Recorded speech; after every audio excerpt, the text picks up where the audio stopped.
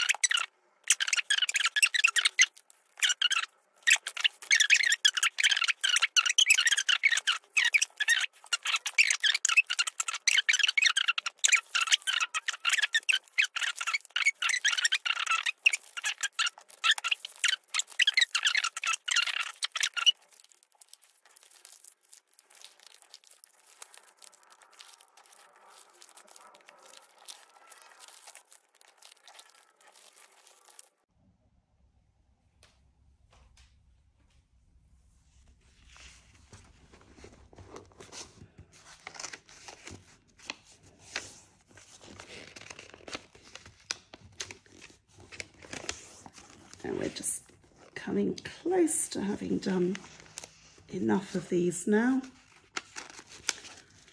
Somewhere round about 90 to 120.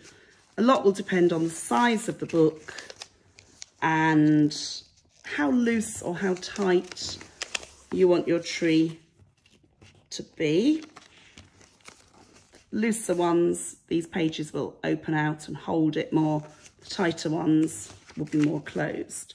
So we'll just do a few more here and then I'll show you how to finish it off.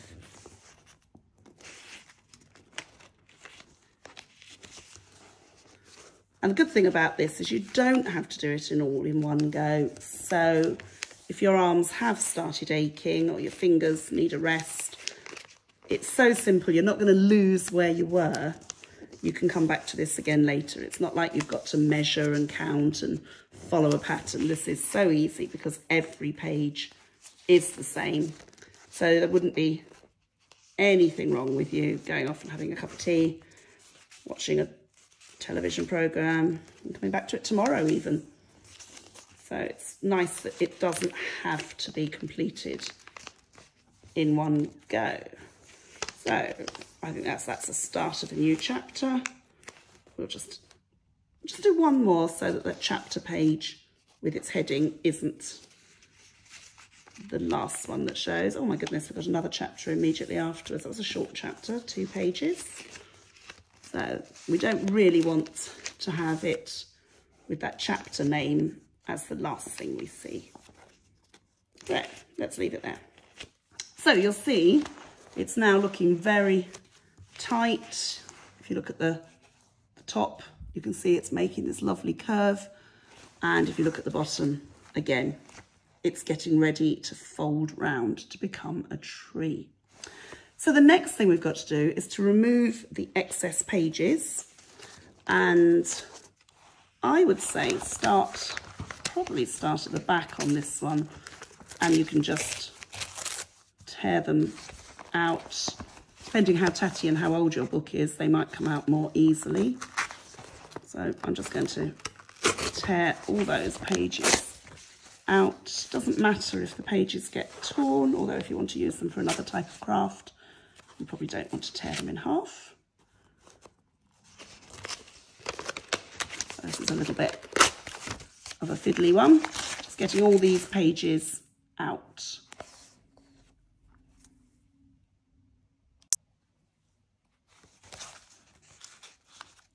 We're just nearly at the end there, taking these pages out.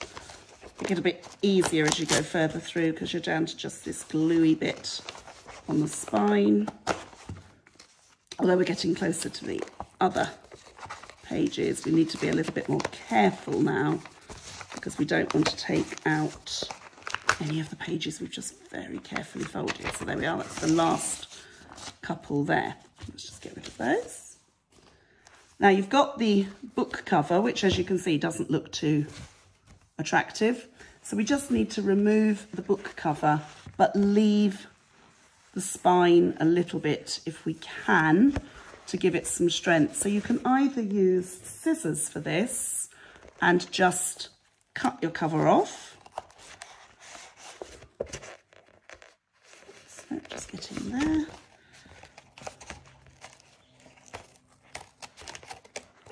Just want to make sure I'm not cutting the pages that I've carefully folded. So you can do it with scissors, and you'll find all these little bits now, loose bits coming out. So let's just get rid of those. Some of those were attached to the cover. That's it. And then we're going to do the same with the other end. So if you haven't got scissors that work, or if you'd rather, you can use the blade of a craft knife. It's just as easy to use scissors.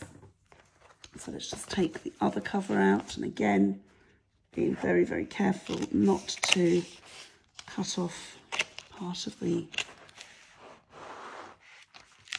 pages that we so carefully folded. Let's just sweep all those bits out of the way. And you can now see that we've got a spine in the middle. You might want to trim this. Once you fold it, you'll see which bit needs to trim. So this bit at the top, we don't really want to see that bit of cover up here. So we just want to tidy that up and trim that back down a little bit more.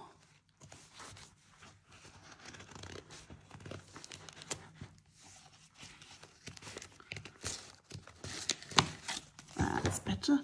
And maybe just angle that last piece there. Now this might be something that you do need a friend to help you with. Again, if your hands aren't working quite as well as you would like them to, you might have a friend or one of your lovely members of staff who can help you just do this last bit, because this is a little bit stiff. There we are. And just take those bits off so that we've got it there angled so that it doesn't show. Because to make the tree, as you can see, all we're going to do then is just fold our book round. And if you just sort of flick through the pages like that, like you were doing a fanning pack of cards, that just loosens it all up. So we're taking it round, and where we had our front of our book and our back of our book, we're going to put some glue, or I prefer to use a bit of double-sided sellotape on this one because it's less messy and it is slightly more permanent. And I'm just going to put a band of that down the edge of the book there.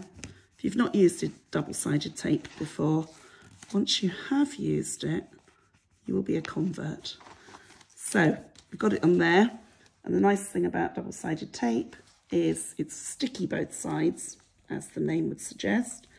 You just lift that backing paper off and peel it away, and you've now got sticky both sides. So it's stuck to the book, and then I can just stick that to that other page, which has now made my tree a complete conical shape. Now, I said earlier that some of these little bottom folds might open up. So as you're playing with it and getting that shape better, they might loosen slightly, and they will then unfold and give a little bit of structure. So as they start to unfold a little bit like this, they're just going to give a little bit of structure to the way your pages open out. So you can see now that's looking very much like a Christmas tree. Now you can then do some decoration. I'm just going to sweep these bits away. I'm just going to lie it down so it looks like a tree and show you this bit with it lying flat rather than with it standing. Obviously when you're doing it, you'll stand it up, but the camera won't show that bit at the moment. So on the top of your tree, you might want to put a nice sequin star. I've got these lovely big sequin stars. So again, you could use a little piece of double-sided tape on the back of your sequin star and peel the backing off that. A little bit more fiddly because it's obviously a lot smaller. There we are, there's the backing off. And then we've just got little sticky bits there. So I'm just going to turn those corners in. And the lovely thing about it, sticks to itself. And then I can stick that in place for the star at the top of my tree. See, lovely glinting star. You might want to decorate it with things like Lurex thread, which you could drape around it and fix in place to make it look like rows of tinsel. You might want to use some lovely sticky gems like these. I think big is better on this, nice and big and bold, because these will then look like baubles. And again, if you put a little piece of double-sided tape on the back of one of these,